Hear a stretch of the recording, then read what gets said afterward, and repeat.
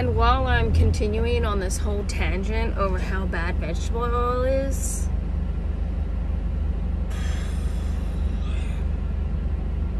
I'm glad I know.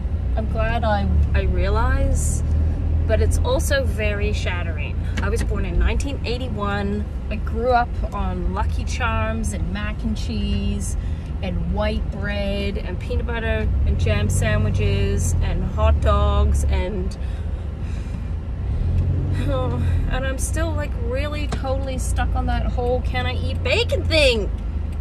I went shopping the other day and I asked the deli lady to show me the instructions for the ham packets, and she said there's vegetable oil in ham.